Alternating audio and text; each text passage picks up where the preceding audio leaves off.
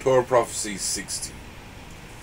An idea is that the prophetical writings of Isaiah through to Malachi have been written, and they've been preserved in the Bible, and it's been called Scripture. An idea is that that could be a working document, as a working plan which God might choose to use. That it's come about through Isaiah and Jeremiah and Ezekiel's own administration. But it might be a working document which has been submitted to God to use as the basic plan for eschatological glory. That it's a submission to God. And I suppose as a Karite, Noahide of the A&M, we perhaps submit that to God too. I mean, it's supposed to be His word. If it's not, it's like, I suppose in Karite, as we're Karite, I suppose we might be submitting that to God and say, well, are you going to use this as the prophetical plan? That might be the idea also in the end, advancing no limit as well.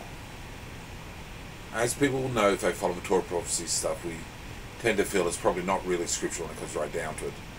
But it's extant, it still exists, and it's been used as the Bible for a long, long time by many people.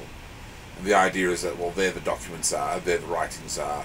It could be the plan which God may as well use if it's appropriate enough. Perhaps it's not, perhaps it is. But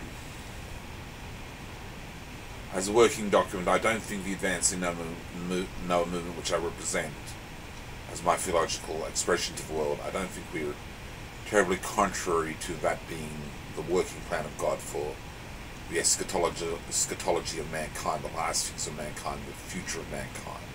We're probably ultimately in favour of that being a working document, something to work with. We would contribute our own theology and our own teaching into such a thing. But as I said, 22 books of the Torah is probably where we call it for what we would call scripture when it comes right down to it. And the Tyndale Old Testament, valid enough concept for that being the primary thing as well. Torah Prophecy 6.